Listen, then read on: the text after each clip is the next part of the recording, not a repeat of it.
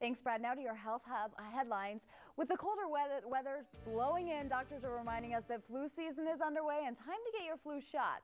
News First 5's Dr. Anya Winslow shows us about a new device that's taking the ouch out of your shot.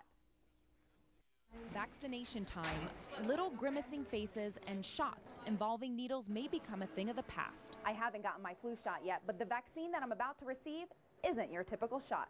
Come and check it out. This is the device that we're going to give you a shot from. So when I remove the cap, you'll see that there is no needle.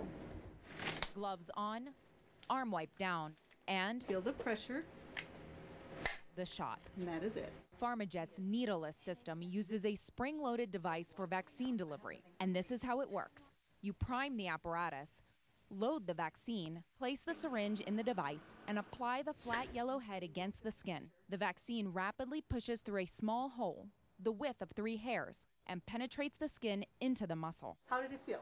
Not so bad. The loud pop, I think, is the only thing that really stands out. That's a small price to pay for a close to painless vaccine. It says you got your flu vaccine today. Dr. Anya Winslow, News First 5. And thanks for staying with us here on News First 5. Your Weekend on the Go report is next.